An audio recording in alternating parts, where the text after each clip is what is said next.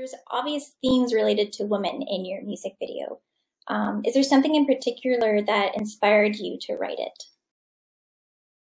The song started with asking myself the question what I would tell my younger self. And since we can't time travel physically, I thought of it more as a mother-daughter relationship as the closest thing to telling our younger self the things that we would have wanted to hear. I also integrated my grandmother and my mother and myself, so it became an intergenerational story.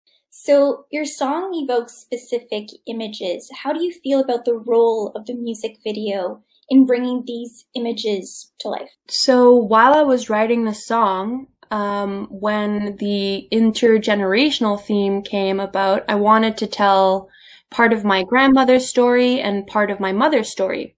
And really strong images came to mind right away. For my grandmother having an accident, and like losing one of her eyes. And so that was very traumatic, probably moment. I never got to talk to her about it.